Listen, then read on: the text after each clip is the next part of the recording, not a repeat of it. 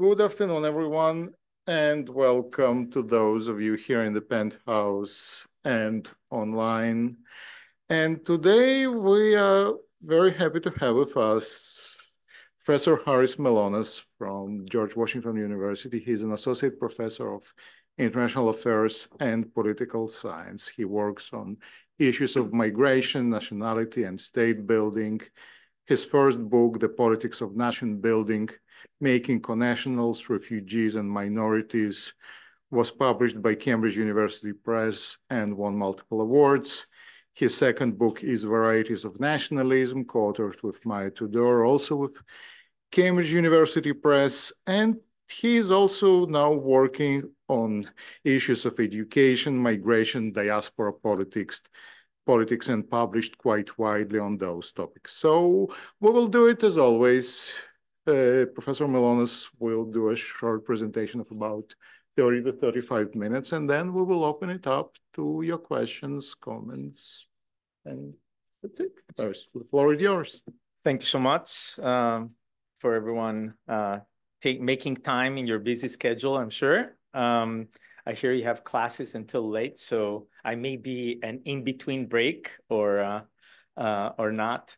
So today I'm going to talk about immigration, and obviously there's so much to say. Immigration has been part of human history for as long as we know humans were around. And today, it's not that this is one of these phenomena that has been with us for a long time, but it's no longer relevant. We're seeing a lot of immigration, forced and voluntary, both. And I would argue, and I have argued in other parts of my work, that we're going to see a lot more immigration in the years to come. So this is something that is very relevant for the past, but it's also really relevant today, but also in the future. Just to give you a sense of what I mean by that, a lot of you, you have Nina Hall here, who's working on climate change.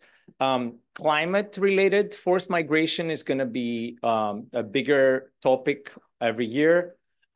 Developmental or development-induced human migration has been around, but it's probably going to be equally, if not more important in the future. And conflict-induced migration, of course, you don't need to be reminded of that. You're studying in a school that has a lot of people who work on these issues, be it the conflict in Ukraine, Russia's invasion of Ukraine, or the multiple conflicts in the Middle East. They all create human refugees and forced migrants. Not to go into internally displaced people, and that's a whole other issue of relating to migration. So migration, I think I don't need to say more to convince you it's very important. Now, a corollary topic, a related topic that obviously people are then thinking naturally about is what happens to people when they move, right? Do they integrate? How do their lives shape up in the new places they go? And this paper is an attempt to contribute some thoughts about this discussion, the discussion about immigrant integration and or cultural assimilation, depending on the context that they find themselves, okay?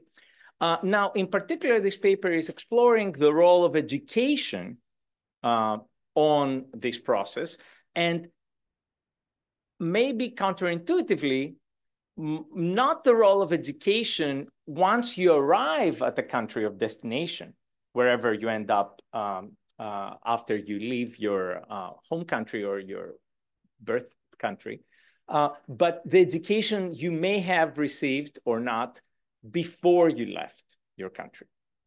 So the hypothesis we're going to be entertaining in this paper and testing to the extent possible relate to the impact that your education at the origin country has, as the title kind of says, on your likelihood of culturally assimilating or integrating in your country of destination.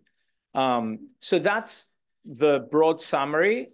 Now you can zone out at certain points of the talk and you'll still know what I'm talking about, because that's basically in a nutshell what we're going to be exploring. The conclusion, just to give you a preview, what we find is that when you have received no education, or you've received only education that is focusing on giving you skills like literacy, let's say, or math or geometry, you're more likely to culturally assimilate in the country of destination. And when your education has all of the above plus national content, in other words, some form of indoctrination into a particular national identity, you're less likely, at least for 1 or 2 generations, you're less likely to culturally assimilate in the country of destination. That we measure, as you will see, through things like endogamy or not, and whether you give, whether people gave non-ethnic names to their descendants. Okay, so that's the summary. So why are we doing that? Now I'm gonna switch gears a little bit, and I'm gonna go into if this collaborates. Let's see. Oh, maybe this one. Yeah. Nope. So, whoa, even better. Like this. Oh, sorry. So it's actually took a nap. It's fine. Everybody can take a nap. The first 3 minutes that I talked to you about were primarily about why you should care about this in today's world and all that. There is another audience, of course. Now, when you write academic papers, you need to make the reviewers care and want to publish it too. So now I'm going to switch a little bit gears and go into the mode that Ana Maria and others in our field would be more comfortable in, because this is like the academic discipline that we're both in. But the broader discussion is relevant to anyone, I think, no matter whether they study migration or not, right? So I mean, it's equally important, I think, to even to my 5-year-old son. The motivation here from an academic point of view comes from the fact that we have a lot of work on immigrant integration. And we do know that the things that matter are things like features of the destination country, right? Where do you go to? Of course, is important. But also the literature has also pointed to directions of focus have been on the characteristics of the immigrant. What's their religious background? What's their educational level, and so on and so forth. But usually these have been studied from perspective of skills. So you've all probably have heard about highly skilled professionals and how different countries are fighting for talent visas that are the most attractive. China having the 1,000 talents program, India having its own program, every country trying to compete on that front. The US has famously the O1 visa program, and others. We both had it, I think, right? No, we just but anyway, everybody's trying to attract highly skilled workers, but so that's the way usually we think about education and characteristics on that front. Today, I'm gonna talk about education in a slightly different way. So on the one hand, we have a lot of empirical studies. As I said, this is what I just finished talking about, that talk about human capital transmission and how this affects labor market outcomes. But fewer people have focused on the impact of on the two different, I shall argue, impacts that education may have on individuals. So the one is what we could say, what Foucault would say is the domestication effect of education, if you want to put it a little bit provocatively. In other words, all of you have been educated enough in this room, regardless of the national content that I'll get to it, that you're listening while I'm talking. Well, guess what? My 4-year-old son 2 years ago that hadn't been exposed to enough schooling was not, right? This is not happening naturally. It's not natural for humans. They're not born with this ability that you now have.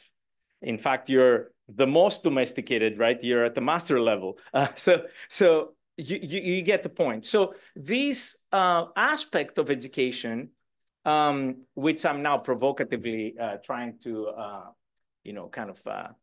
I'm almost criticizing, but obviously it's very useful because you can learn more by listening rather than talking over each other, has been documented in various studies, some older, some more recent. And we know that education makes us more likely to internalize norms, behaviors, and thus we expect that this type of education will have an effect, but that effect will primarily be translated into norms, skills, and things that would make us better citizens, but not necessarily say much about how we feel or how we identify as humans, right? What type of identities we carry. Now, there is another strand in the literature, primarily recently spearheaded by Keith Darden, and also with traditional, more traditional works out there having made this point, like Eugene Weber in the case of France that we're citing up there, that education does not only have an effect in terms of norms or domestication or however you want to put it, but it also has an indoctrination character, right? In other words, as Darden puts it in his unpublished manuscript, the idea here is that the same way that if I show you a triangle, you're all gonna, because you're educated, you'll say this is a triangle, you won't say it's a mountain. Similarly, you've learned that in school, right? And similarly, you've learned to say you're American or Chinese or Greek in school as well, or at home from people who were schooled at some point, right? So it all goes back to some type of education that people receive to have those categories. In other words, you're not born with that knowledge. We know that, for example, from Rousseau's famous story of the child that was raised by wolves and had no idea, for those of you who read these obscure texts like me, that's the example he gives when he wants to talk about what would be a tabula rasa kind of human, right? Trust me, that person didn't identify as French or Swiss or what have you. So that's the other effect of education. So in this paper, we're trying to disentangle these two types and answer this research question, which is basically, what is the role of education in the country of origin, as I said, for immigrants' integration or incorporation in the country of destination, okay? So the whole process from now on in the paper will be for me to convince you that we have found the right strategy, if you like, to disentangle these effects and try to discern what effect one has versus the other. So the hypotheses that are obvious by now, I think, both because of my introduction and the previous slide, are very simple. The education without national content should help people integrate faster. In other words, we should find more higher degrees of civic integration because of the skill set.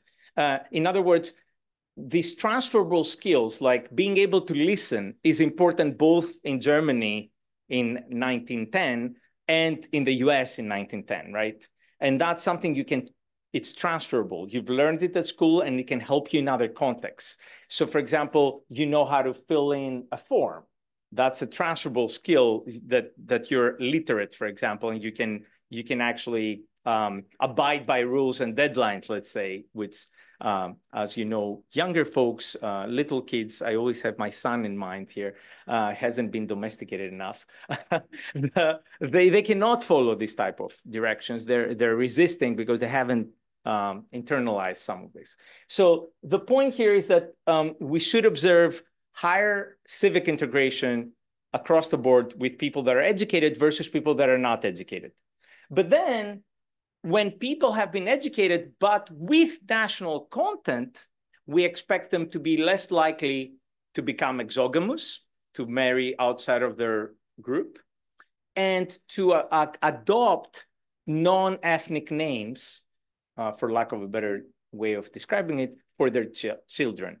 Okay, so in this case, it makes more sense when I tell you that we did all this analysis in the United States of America at the turn of the 20th century. So in this case, it would be adopting Americanized versions of names. So if you were, I don't know, Papadopoulos, you became Papas at some point, or if your son was called Yanis, you turn it to John, which is the equivalent, right? So how many people did that and how many people didn't is kind of what we're looking at. Okay, so as I already alluded to, we're looking at the so-called age of mass migration. That's obviously a very American-centric terminology because it's the age of mass migration for the United States of America, not in general necessarily. The reason we chose that period, besides being easier to study this back in time for one obvious reason, what is that reason? More educational systems had not adopted national content in the 19th century. If you were trying to do that today, it would be really hard to find countries that have zero national content in their educational systems. So the primary reason really should be bullet point number one that Vicky and I should have put. By the way, yeah, I had it in the first slide. This is co-authored work with Vicky Fuca at Stanford University. I should have said that in the beginning. And we're actually introducing a third co-author because this is getting a bigger project than we both had anticipated, especially empirically speaking, who is a neighbor of yours at EUI, Carmen Misu. So I don't know if she's ever visited. So the primary reason is first because in the 19th century, we have enough variation in the education systems of the countries of origin of the immigrants that came to the United States. And we're only focusing in the European countries where immigrants came in order to control for some obvious cultural, religious, and other types of heterogeneity, of course, that existed in the immigration population. Not that we fully account for it, but that was the first step. And we still have about 28 countries, depending on how you're counting, of origin here. So that gives us a wide variation in terms of education, both across countries, but more importantly, within countries over time. So for example, a country that has introduced schooling, like the United Kingdom had introduced schooling earlier than many countries for industrialization purposes, at some point makes a conscious decision to introduce a lot more indoctrination content, if you want, or chauvinistic content, if you want, in its educational system. And that becomes, you can find the minister who argues that in favor of that, and you can find this type of information in the historical record. So that's the reason we go back in time. Another reason we go back in time in this particular case has to do, and I describe some of the variation we have in the bullet point below, but I don't want to belabor the point. The other reason is that we get millions, literally, from the countries we're looking at, over 20 million observations. In other words, individuals are in this data set that is building on census data from the United States, which was a full census back in that time. So the data on education we have, we built on existing data sets. Ana Maria and I were talking about that yesterday. There have been some data sets, in particular, put together by economists in the introduction of compulsory schooling, which was also gradual. Not every country in the world introduced compulsory schooling, mandatory schooling from usually ages from 5 to 12 or 5 to 14. There was small variations in ages there at different points in time, which makes it, again, easier for us to disentangle some of these effects of education that we're talking about. And then on top of that, we do our own coding with secondary and primary sources of the content and try to see how many countries introduce compulsory schooling at the get-go with nationalist content versus countries that only introduce compulsory schooling without nationalism and only introduce nationalist content later on. So this way we're getting both, we're trying to capture both variation across countries which is not the most important, as I said again, but then variation over time within a country, because obviously, as will become apparent in the empirical section of the paper, it's much more potent and meaningful to see variation between a generation of, Prussians who are schooled in the Prussian system without national content, how they vary with Prussians just 20 years later who have been schooled in the new system with national content. Yeah. I take the point that you focus more on the impact. Mm-hmm. That over 20 years, change, side,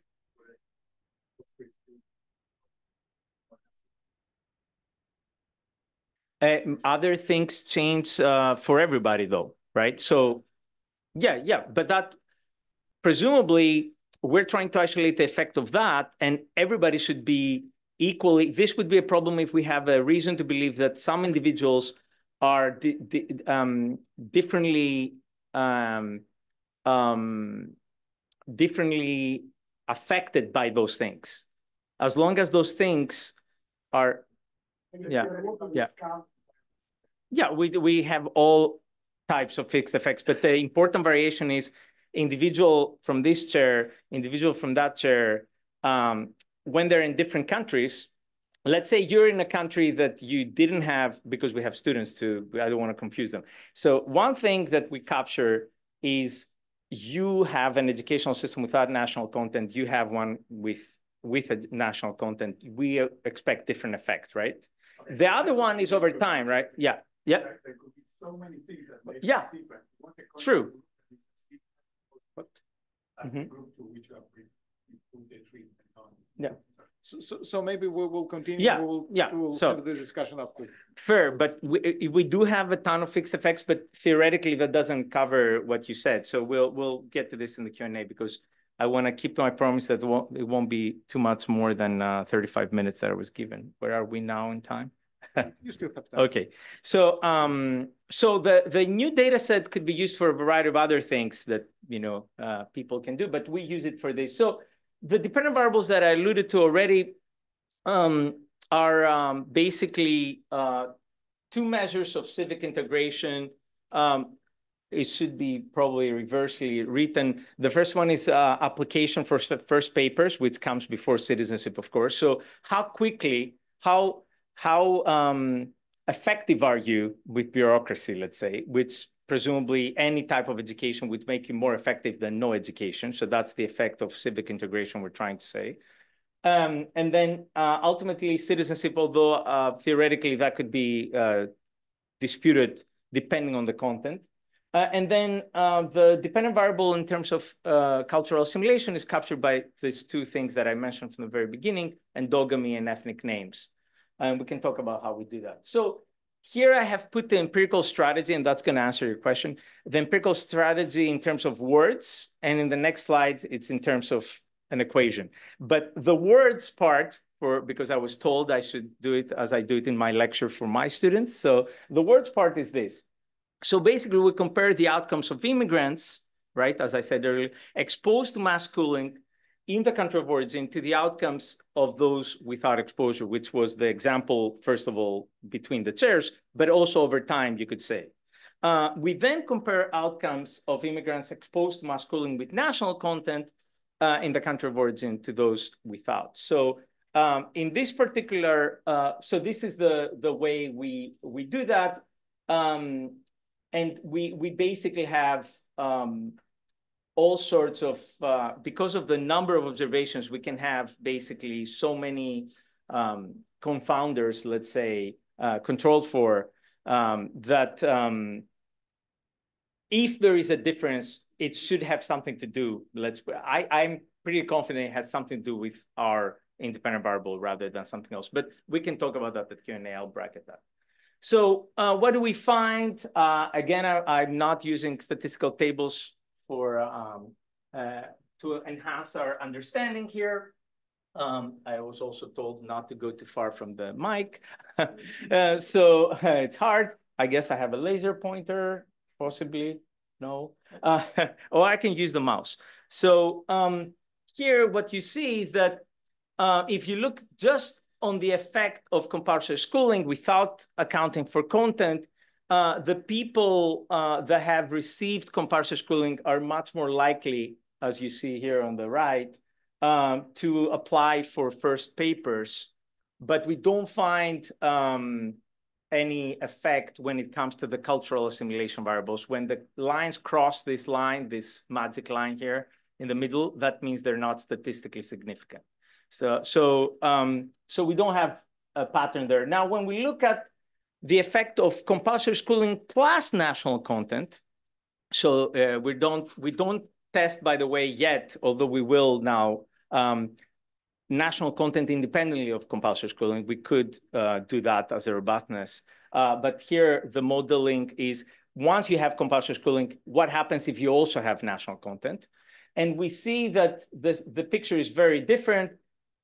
And the main difference that I want you to focus on, because again, the analysis it's relatively preliminary here, you see that the cultural assimilation story becomes relevant. And the people with national content, by now you shouldn't be surprised, given that I built it up quite a bit, are, the Greek guy who thinks he's the descendant of Plato is not going to say, no, my son is not Pericles, he's Perry, at the first generation at least, right? Maybe later, and they did.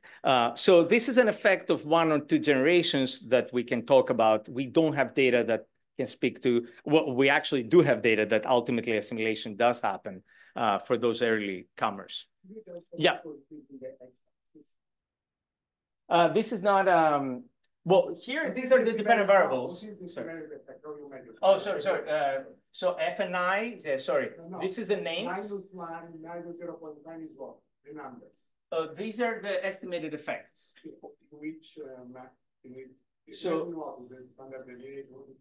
So these are the estimated effects of the probability that you're going to, so these are, basically these are small effects, as you can see, but they're, yeah. So it's small relative, but significant. Yeah. And again, this is a preliminary analysis. The reason I'm saying this over and over again, we had this conversation yesterday, and that may be relevant for the Q&A if you have some more ideas. We did follow the compulsory schooling variable because economists use it. But the problem with the compulsory schooling variable, once you go into the actual histories of, not that economists don't go, but when you actually go, no matter whether you're an economist or a political scientist or a sociologist, you realize that aspiration to school people does not mean actually schooling people. And we're about now, that's why we introduced a third co-author, we're about to also run this with enrollment ratios and literacy rates that we get from different sources, because the compulsory schooling, frankly, may be capturing actual compulsory schooling in some cases, but not others. So we want to fix that problem. But that's why I keep on saying this preliminary. I don't expect we'll see what happens. I can't speak to what will happen there. Yeah. No, I'm with you. Yeah. No, but it gave me the opportunity to make that clear, because I'm dissatisfied with not doing that too. So people may ask, does this work also subnationally? So we try to find, it's not the only case, obviously, that has subnational variation. In fact, I was surprised by how many countries have important subnational variation in their schooling curricula. And possibly I was surprised just because of my own indoctrination in the Greek schooling system that is super centralized. So when you come from a system that is so centralized, I guess if you're Italian, you're not that, unfamiliar to decentralization, because I think the centralization of the educational system happened very late here, if at all. But I was told that it was much more decentralized in the 19th century by experts. So the point being here is that we focus in one of those cases with variation subnationally, and that's following the unification of Germany, a very famous unification case besides the Italian one. We get the introduction of national content from the very beginning in the Prussian schools, which are already, of course, have introduced compulsory schooling from very early on, with also actually making my case that it wasn't implemented in 1763 everywhere. But gradually, the literacy rates of Prussia were really high already by the mid-19th century. But in places like Bavaria, for example, we have a very different curriculum that actually lasts and lingers around, if you want, for another 20 years until the emperor is fed up with it and says, we need to make these people loyal to Germany and make them say they're Germans, because they were actually much more identifying with local Bavarian identities up until quite late. Of course, Bismarck tried with the Kulturkampf to break some of that, but as it backfired with Poles, in some cases, it backfired here too, to an extent. So we compare in these two slides that you're going to see in a minute, we compare these two groups with each other. Yeah. Yeah, that would be, and that is internal variation actually, because different things are happening within the country. That's why I say, but so yeah. That's why we have this. And in fact, we in the cases that we have enough internal variation, that's a good point to raise here. For example, Austria-Hungary, the Habsburg Empire, we don't treat it as one country. We break it down actually to, we had this longer conversation with Sergei and Eugene yesterday about this, that basically Poland is split between different empires, and we treat each part of partition Poland differently in this, almost as a state, although it's not. And the good thing, well, of the census is that we can do that because the coders, the enumerators of the US Census go down to detail, and they say, she's coming from Prussian Poland. They're coming from Congress Poland. So they have directives from their authorities to be as precise about the origin, which helps us, not in all censuses. I think that's more in the 1910s. So there are different guidances in different censuses, but we have enough to link them, because then you can link them. So what do we see here? It's not as clear cut as the previous one, but we find that basically there is the effect on first papers by schooling alone, but we do find an ethnic names here. Oops, an ethnic, what happened here? Sorry. Yeah. Sorry, yeah. So this is a comparison between Prussia and Bavaria, right? So we do find the impact of first papers, but we find this confusing. Oops, why is this so sensitive? Can you tell something very quickly? Yes. How do you measure schooling, the effect of schooling on probability or schooling? Schooling the continuous variable? No, it's either. How to read this effect? So this is, sorry, it goes so fast. You're very ahead of technology here. So this is the effect of compulsory schooling alone. Yes. And this is the compulsory schooling with nationalist content.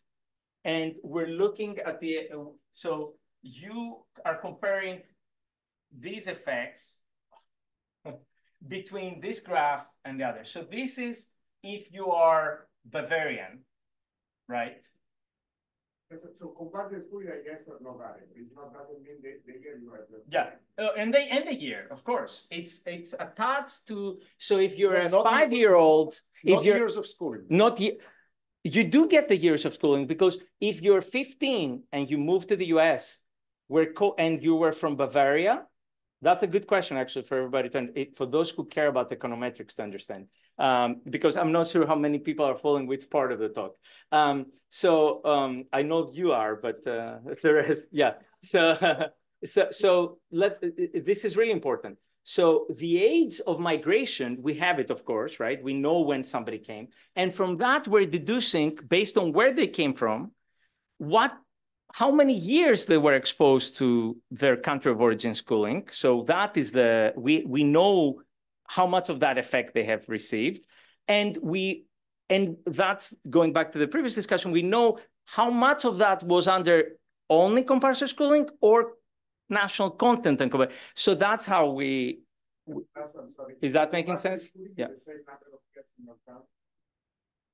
No, it varies as well, unfortunately, or fortunately from a variation point of view. But it's always around, or maybe you walked in after I said that, it's always between 5 and 14 or 12.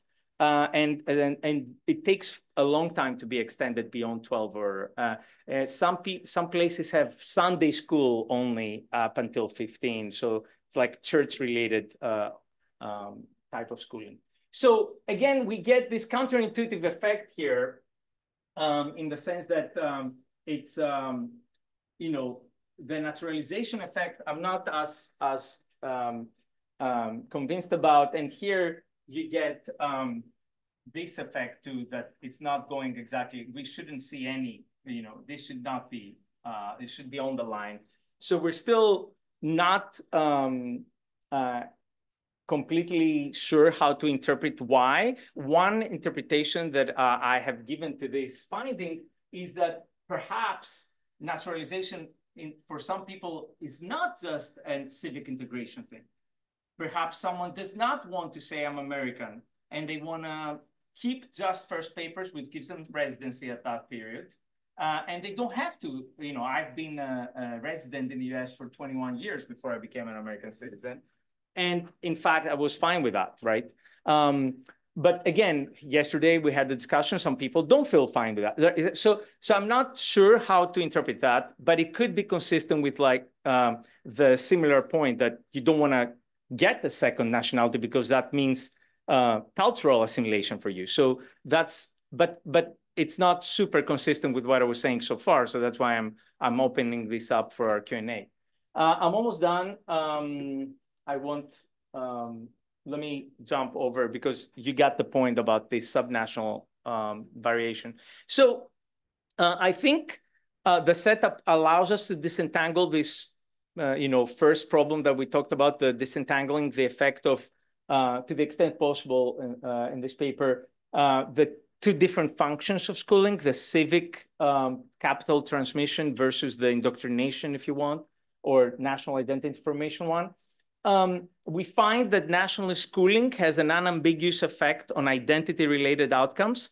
Again, the caveat being this finding on naturalization that could or could not be seen by some people, depending on where they're coming from, possibly also on naturalization.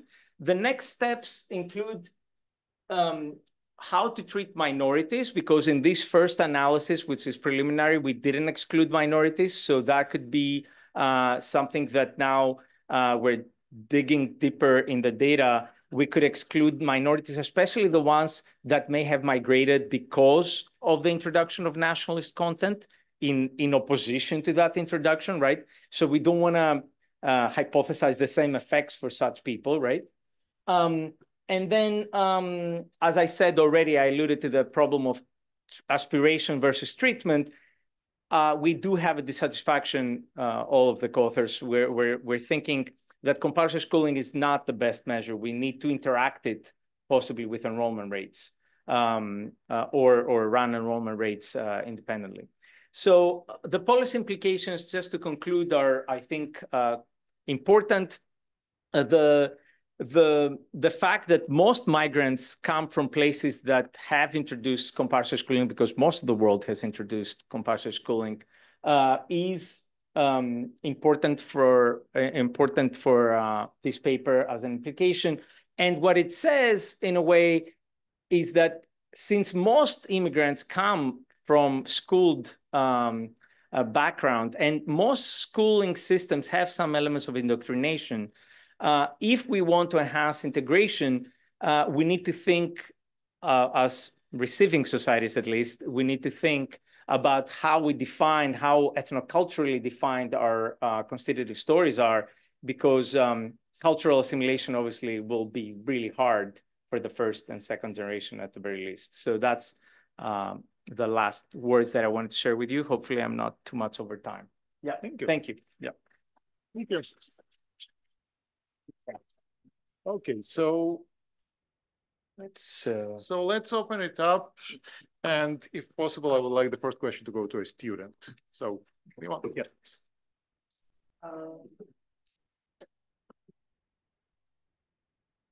Hello, thank you for your talk. My name is Massimo. I'm a first-year Maya student here in Bologna.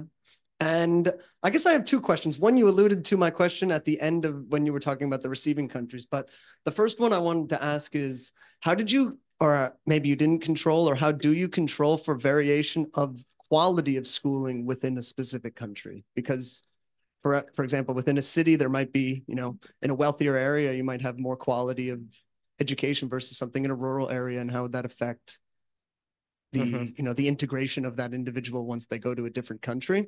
So that was my first question. And then my other question was, have you looked into the effect of nationalist schooling on the receiving country? Because obviously sometimes migrants don't have a choice whether of like the success of their integration into a society. It's also based off of a lot of factors related to the place that they go anyway. So I'd be curious your response to both of those. Thank you. Okay, so should I go? Yeah. And it's since there are two questions, I should. So thank you so much. The quality of schooling, we can't do too much about this. In fact, historians often don't know of education systems, don't know that variation. I mean, they know anecdotal things. They can tell you in this village or that village when there is archives. But oftentimes, for the 19th century, we have to rely either on Ministry of Education kind of reports that don't always go into quality issues. They go into, you know, how many teachers they sent or how many buildings were built. So we know this type of hard stuff, but not about what goes on in the classroom as much. We do have some information, but it's very anecdotal. But having said that, statistically speaking, what one could do, and again, it's not a perfect I think what you're suggesting says even enrollment ratios may not be useful. In fact, many people have alluded to the fact that we should only look at literacy. Again, sometimes literacy is self-reported. Sometimes it depends on how the census is being done in its country. But literacy may be a better indicator because you may be going to school and enrollment is there, but you may not have learned anything, right? So again, it doesn't get to the actual quality, but it gets to some metric that is actually more discernible than just going somewhere. You may be going somewhere and there may not be a teacher, for example, right? You may be, or the teacher may not do anything, right? So the outcome is literacy that you can get at large, for large numbers of people. But excellent point. The country of destination, yeah. No. The country of destination point, there are infinite things we can talk about it there. Thank you. And my work is primarily on that front, actually. My early work on nation building is exactly how countries deal with diversity, if you want, or how they choose to treat what I call non-core groups, groups that are not perceived as being assimilated to the country of residence.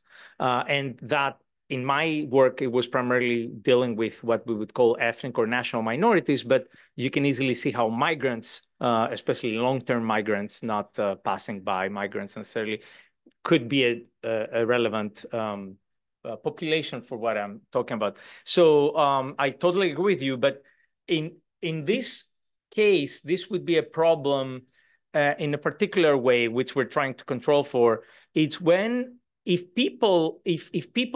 if some people go to enclaves and others don't, that could be a problem. And if that is related for our estimation, because perhaps endogamy is not a result of national schooling, somebody could say it's a result of the fact that the people around you are all from the same group.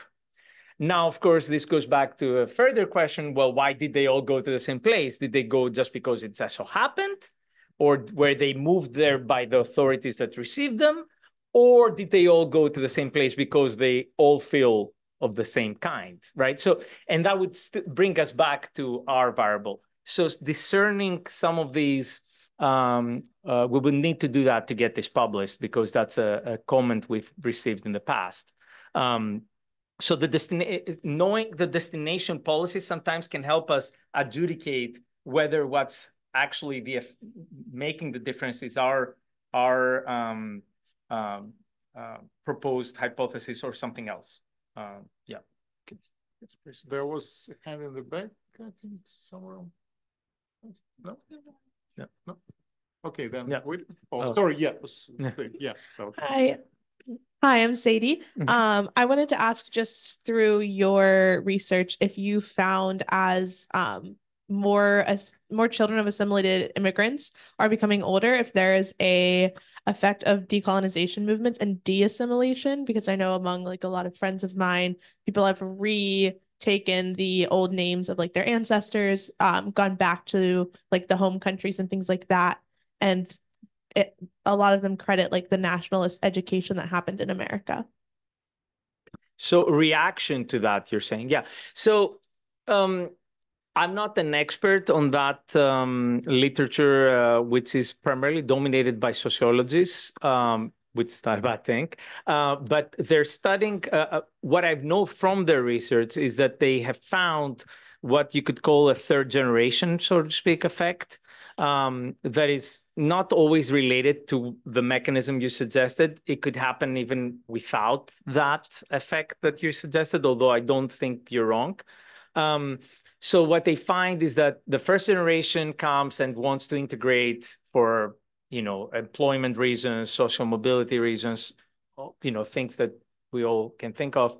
And then the second generation is raised in that environment by those people who had to try really hard to fit in.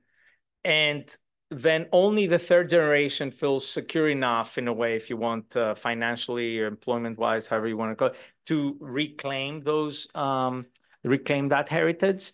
So I think that fits with your question. Now, I think the framework we could put this, maybe some of that can be exacerbated as a trend because of the type of education or the type of narratives that a country of destination may or may not introduce in the schooling system, especially when your identity is the one that is being targeted by the educational system, right? Meaning you are the meaningful other that constitutes the us versus them, right? And that could lead to triggering, obviously, Native Americans are an example, a case in point here. And I think your point definitely fits there.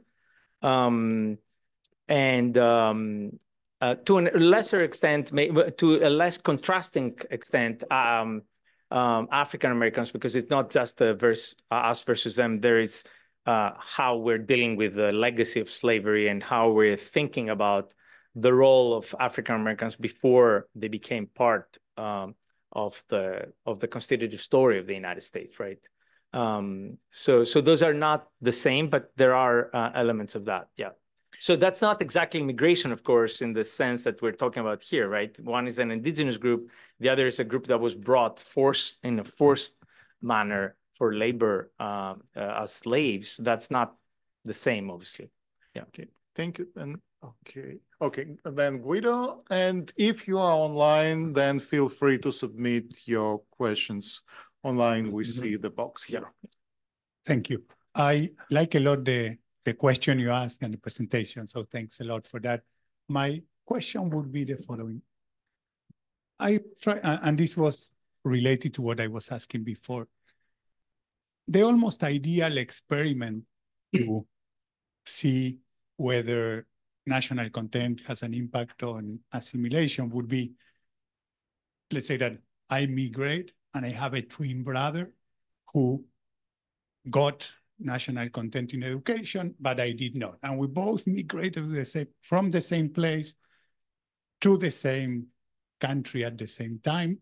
And then you see which one of the two assimilate better. That's the almost ideal. How far away is what you do from this ideal experiment? Obviously, the ideal is very difficult to achieve. Or you could achieve it anecdotally for one family, and then you would come and tell me, well, that's one family.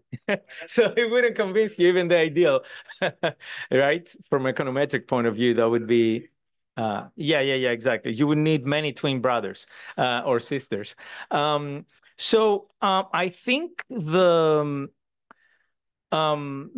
first part of the study is more observational, standard observational, kind of like we have a hypothesis that we find has some effect, and then we control for a bunch of things. And the subnational test is the one that gets closer to what you're saying, because it's basically, a Bavarian could be here and the Prussian is next to the, it's almost like the natural experiment of a border, right? And they're in the same climate. They're in the more or less same socioeconomic milieu. In fact, they're part of the same country in those 20 years. And they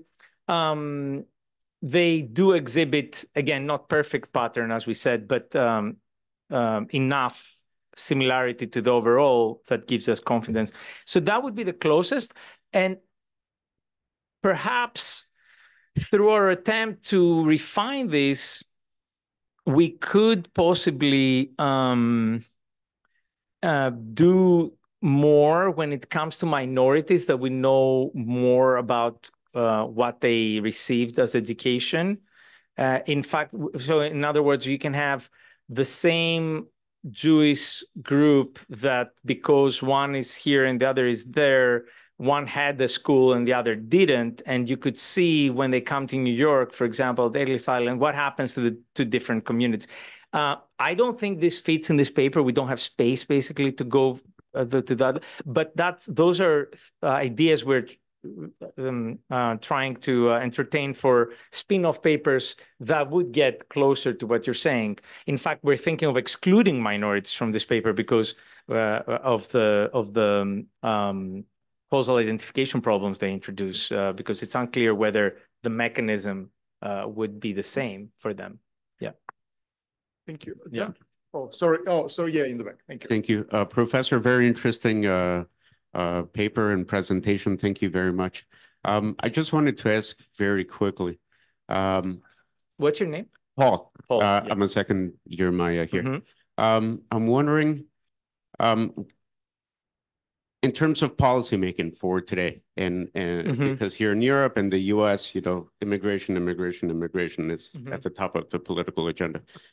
What sort of maybe precautions or words of wisdom would you have for policymakers, considering that an European immigrant from Italy, Poland, Germany, at the turn of the century, who left Europe, left for good? I mean, there was Mm-hmm. I think it's fair to say there was very little intention of returning, right? So maybe there's an impetus for assimilation and for citizenship and for first papers. To today, where maybe somebody who migrates from Venezuela to the US for political economic reasons, maybe they have more of a willingness to return once political conditions, economic conditions change in their country. Are there variations and things in which the results from your paper, maybe you would urge caution in terms of having that impetus to assimilate people into the receiving country? Excellent questions. I will speak beyond the paper because I don't think the paper can speak to everything, and that's a good thing in a way. But we do. So I thought you were going to go with technology here. I thought your question was going to be, you left Venezuela, but you basically never left, because you can be in the United States. And in fact, it's not even about an enclave. You can actually have Venezuelan radio, Venezuelan TV, I don't know if it's any good, but yeah. I thought that's where you're going, but I'm glad I intuitively grabbed your thought. And that does make it harder to culturally assimilate, which is why, actually, to link it to the paper just a little bit, our policy implication, because you could draw many policy implications if you want to draw other implications, but the spirit of our policy implication speaks to your point in the sense that in the United States, you can do all that, and that Venezuelan person can still say, I'm American of Venezuelan background. And that doesn't sound weird. But if you try to do that in 1980s or 1990s Greece, they would say, no, you're not Greek, you're Venezuelan, right? I mean, and I'm putting that as a caveat with the decades because I've been away for a while, and maybe my fellow Greeks today would say, no, of course you can. But I don't think it's true. But I'm qualifying my statement with years because I was there then. What's the difference between the US and Greece? The constitutive story. What it means to be American is completely different from what it means to be Greek or Chinese, or South Korean even, which is a country that tried to go with a multicultural, attempt and had even a ministry of multiculturalism introduced. But it's hard to overcome this racialized understanding of what it means to be Korean. In fact, it's not even racialized only. I speak often to diaspora Koreans for my other book project that I'm working on diaspora management policies, as I call them. And they even tell me Korean Americans would go back, in quotation mark, going back to your return point, even after 3 generations, and they would be standing out. They would tell me, well, they don't think of me as Korean. I'm racially Korean. We're Korean, pure-blooded Koreans. We never had exogamy in my family, but just the way I move my hands disqualifies me. Just the mannerisms, that literally the mannerisms make me, before I even talk, they can tell I'm not Korean. Do you see so it's complex and it's difficult to give, broad advice on this point, irrespectively of what it means to be X. In America, your example could be, so what? The Venezuelan in South Korea will have a different situation to deal with, right? It goes back to the question about destination things, right? So clearly the destination matters here, right? So that's definitely a generalizability caveat for our research, for sure. That same research in a country with an ethnocultural definition would be a very different story. In fact, it would be a very different story because a lot fewer people would have migrated voluntarily to it to start with, right? So there is a lot of things to be unpacked here, right? The left for good, I think I kind of touched on, because you're never really living anymore because of technology. You could, in your mind, you can always feel you're connected. I don't think people who left with a financial crisis from Italy or Greece or Spain, just to pick on the pigs as they were so called then, and Portugal, I don't think they ever felt they left for good, even if they have built families abroad. They don't consider themselves as much as immigrants as those people I'm studying. And that's because of technology. Yeah. Okay, John? Yes, please. Excellent points, though. Yeah. Great presentation. Thank you. My name is John Kojan, and I teach a course here on global banking. We met at lunch. Yep. My question is, when I attend presentations like this, I'm always trying to figure out what the practical application is, what the so what is, and then what the practical application is.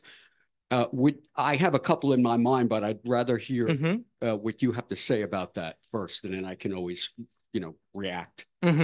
So I think the discussion we just had with Paul is in that direction, in the sense that one practical application is countries that don't have a more civic understanding of nationhood, and to make that clear, that don't believe that even naturalized citizens who are not coming from, they're not born or genetically related to the descendants of the glorious nation they're from,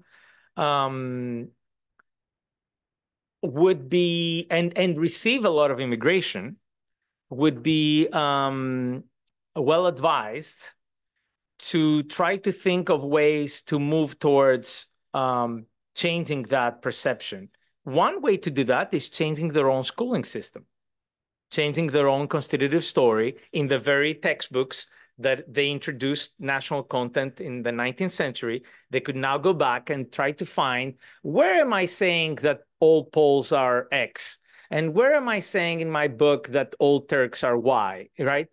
Because if you keep on having that, then when they come, you'll never consider them as even potentially assimilable, right? And so on and so forth, right? So So that's one practical implication. Another practical implication, of course, could be seen from the perspective of a migrant. The migrant, migrants who want to leave a country because of regime type issues or because they're a repressed minority or what have you, or for climate or other, when they're choosing where to go, they may be well advised to think of going to places where civic understandings of nationhood are more prevalent so that their assimilation and integration is going to be easier. And they already do that, actually. So that's why I start with the first one, because that's the hardest one. You can draw a lot of other implications, but those are some of the practical. Now, having said that, as I said to Paul, things have changed a lot since the late 19th century, early 20th, but some lessons can be drawn. Yeah, maybe this is a stretch taking Mhm. findings, Mhm. but one from a policy viewpoint, is there a way to facilitate the assimilation of those who have the nationalist education? And then number two, from an enterprise viewpoint, a company, are there human capital implications in terms of hiring and in terms of training that might be relevant here? Well, I mean, every country prefers educated migrants than non-educated. I don't need to tell them that. They do it themselves, right? And that's why I gave in the very beginning those examples of high-skilled migrants that we all know about, because we're kind of a group, we're a self-select group of people who are highly skilled, and we're thinking of people like us in this room and online. Because we have the luxury to be dealing with this type of topics and dispute econometric causal identification models. But that's already putting us, we're already in that group. So from that perspective, every country right now is competing for what they call talent, right? And broadly defined, it's not just software engineers. It could be anyone who has an accounting degree or anyone who is a nurse. That's a highly skilled person when you have labor shortages on a lot of these fronts in a country. So that's obviously, it's interacting with the labor market of its destination place. So different countries have labor shortages at different things. Unless you're a country that has huge labor shortages in the agricultural sector, you're going to be putting emphasis on highly skilled people. Having said that, even if you have labor shortages in the rural sector, you also know that the highest return will be from highly skilled. So you may have better policies for unskilled migrants than a country that doesn't need it, but you will, again, also try to attract the others. Whether you succeed or not, that's a different question. So that is depending on the developmental model in a way of a country. The first question, the first suggestion, yeah, there are other ways to facilitate the assimilation of nationally indoctrinated, if you want, or schooled people. One obvious thing is to wait it out, right? Because as I said, these are not everlasting effects. The other question, though, is the countries that have an ethnocultural understanding of nationhood, do they want immigrants or not? If you look at the reaction, let's say, of Hungary during the 2015 so-called refugee crisis, they had like I don't know, I don't want to quantify it, it's being recorded, but maybe, I don't know, 100th of the number of refugees that Greece had at the time, like 7 families, I think, or something like that. So it's a lot more than 100, a lot less, sorry. But it was #1 discussion topic on Hungarian TV and news, right? So it's not what you and I think would be great for them to be. It's irrelevant to some of them because they don't want to go down that road, right? So it's irrelevant to give recommendations to people who don't want to adopt them, right? So that's my answer. So other questions? Yes, please. Oh, and then Anna Maria. Yeah. Maybe we shall connect. I'm Francesco from the MEPP program here in Bologna. I'd like to know what your thoughts are on the chronic brain drain that is hitting most countries in the world and is creating sort of these centers around certain regions of excellence and how that can be addressed. Excellent point. Yeah. Actually, I'm working on this right now. Yeah. Ana Maria, do you want to add yours or? Wait the microphone. So my question is, it sounds like the lack of cultural assimilation in your presentation has a negative connotation, but I would argue with that because you know, keeping up the background, the knowledge of the country of origin introduces a richness that also can have very positive economic implications. So there's this literature on the impact of immigration on productivity, and it's also the different perspectives of people coming from different countries, and also the way they were trained and schooled, that helps from an economic point of view in terms of productivity. So I don't know if we should aim to have necessarily the cultural assimilation. Definitely we And should better food for sure. right. Yeah. Yes. Definitely we should have the civic assimilation, that I agree. And then the other question is, Excellent, I'm not sure you're capturing the impact of nationalist education programs, but maybe I have the sense that you capture the impact of education. So I'm thinking about educated Americans.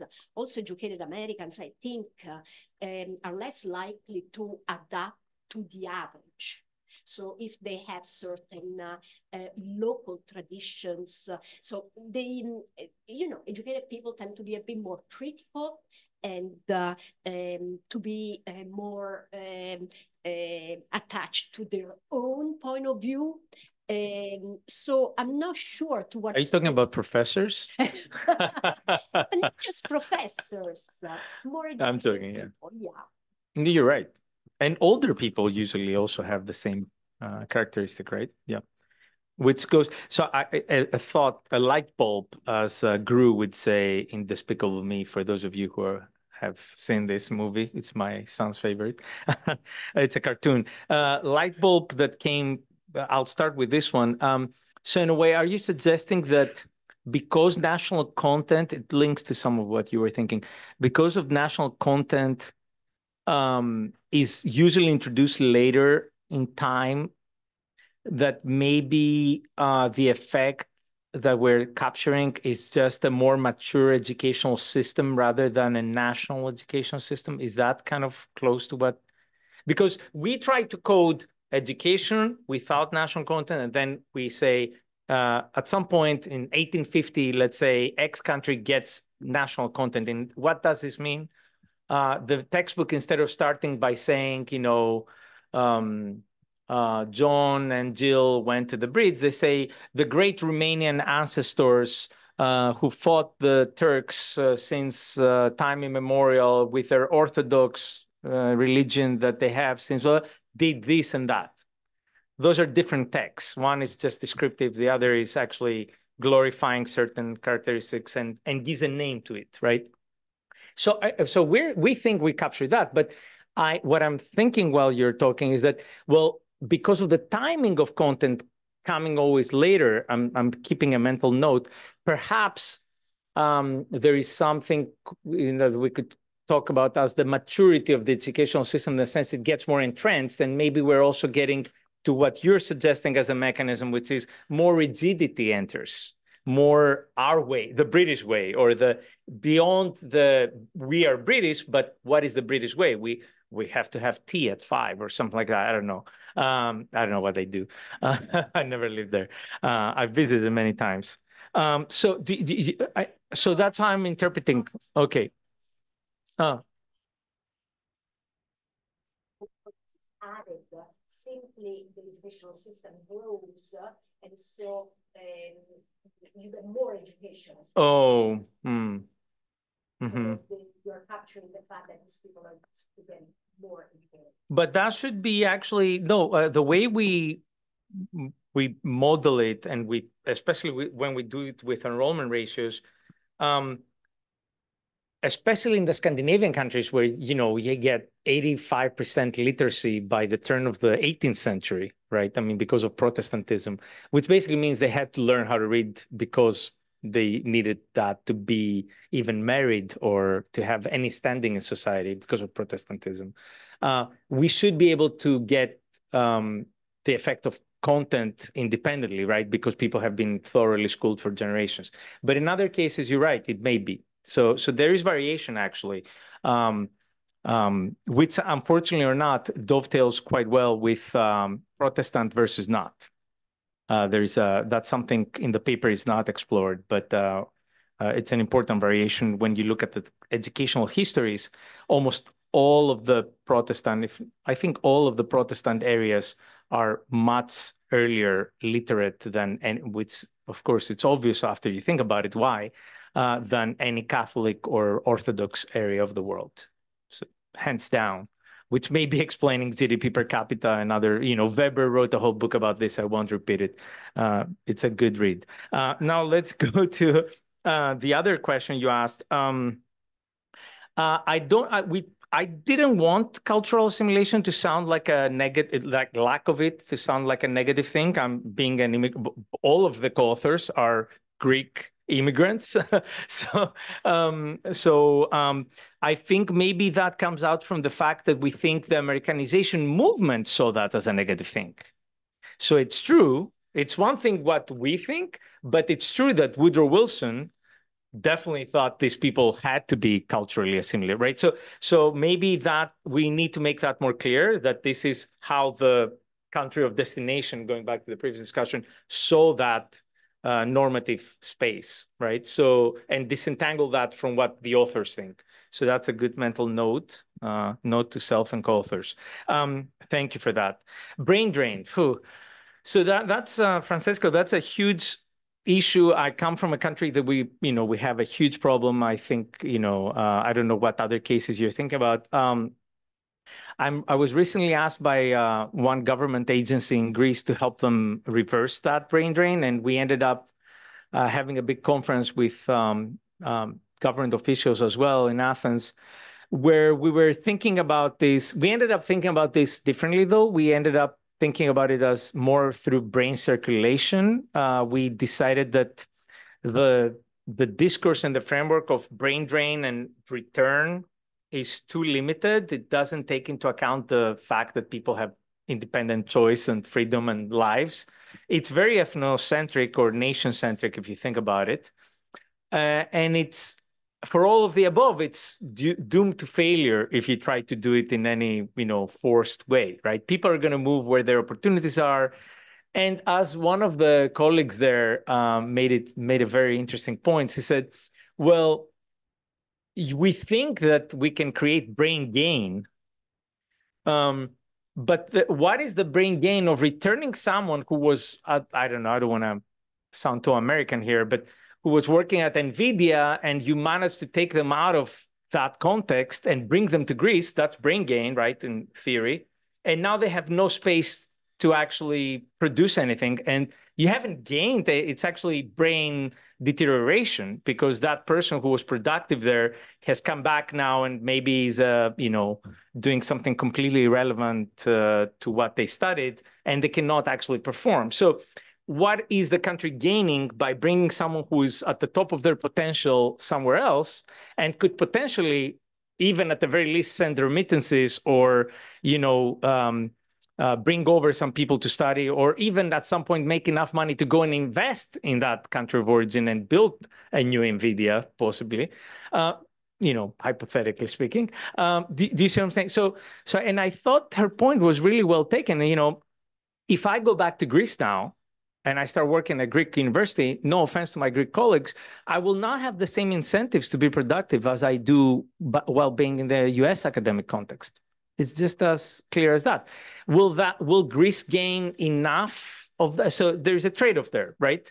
Are you satisfied with a minimum productivity of a very productive individual? There are a lot of trade-offs and a lot of personal freedoms involved in this, right? So it's a complicated topic, but countries are actively trying to either reverse brain gain, the brain drain, or increasingly they're trying to find ways of brain circulation, like visas for 1 year, or trying to attract people at their universities for a limited sort of time, limited time period, so that they kind of diffuse some of their practices to the people around them, things like that. And again, you know, what I made the point about the Greek universities, it's not true for all countries, right? Perhaps if more British academics return to Britain, they could be equally productive to what they were doing in the US. So it's specific to its country and its system, right? Anyways, so I think I got to some of those. Thank you. And one final question? Yeah. Yes. Hi, yeah, going back to your paper a little bit for a second. Sorry. No, it's fine. It's not No, my that was fault. really interesting too. I'm thinking more about how you have you ever thought about how you could recreate what you're doing right now, but in a more modern context? And then going back to I'm all ears. Yeah, no, just thinking about it in the sense of obviously it's difficult to measure that impact of nationalist rhetoric when it already exists, and then how it can grow more. But I'm thinking about it in like the emergence of social media, and then trying to measure like the amount. I don't even know how you would be able to do this, but I'm just asking for maybe your thoughts on this. Yeah. I have how an social idea. media could affect nationalist rhetoric within a country. That's an excellent idea. I think a paper could be written on by creating a scale of chauvinism. That's what I do in the book with Maya Tudor from Oxford. It's called Varieties of Nationalism. You can all buy it. Besides the joke, a very clear thing there is in our attempt to say, look, nationalism is often associated with terrible things, but it also is and has been associated with pretty good things, like fighting against colonialism, somebody mentioned earlier, right? And liberation movements and so on and so forth, right? And even the emergence of capitalism and liberal democracy are intertwined with nationalism and nationalist ideas. And the creation of a demos and so on and so forth, right? To found the democracy. So the ancient Athenians believed they were coming out of the literal soil. They were autochthonous is the word, which means they were born out of the soil. They were molded by the mud of the Athenian territory, right? And they had such exclusionary understandings, yet they came up with a pretty neat system, just a pure lottery to fill positions in the government. So, but not every country, not every constitutive story is equally chauvinistic. It's equally engaged in denigrating the other to feel good for themselves. So if you were to create a scale of chauvinism, I think that would be the equivalent of what we're doing in that old context. You could see whether people who come from extremely chauvinistic backgrounds, educationally, I mean, not themselves, whether they're having a harder time to integrate because they think they're the descendants of Alexander the Great or, I don't know, of Genghis Khan, and they cannot possibly, if you think those as good ancestors, Sergey, I know, I don't know if those are good ancestors. I saw you laughing, but it's true. It's controversial, but many people feel proud to be descending from, you know, people that not everybody would be proud of. But the point is about how, you know, right? No, but the point is like how you think about that. It's not who. That's what I'm trying to say. It's not about who you think you're descending from. It's how you were taught to think about that. Are you taught that because you're the descendant of X, you're superior to the rest? That's where chauvinism comes in. Or are you just told you should be proud you're a descendant of X, period? Do you see the difference? One is necessarily denigrating others in order to make you feel better and proud. The other is just saying you should feel proud for being a descendant of that, period. It's possible. Anyways, on that note, yes. Spread the word. Yeah. On that note, we're looking forward to you coming here and presenting this paper in a couple of months. Exactly. Okay. Yeah. Okay, so thank you. Please join me in thanking Professor Mylonas for the wonderful Thank you.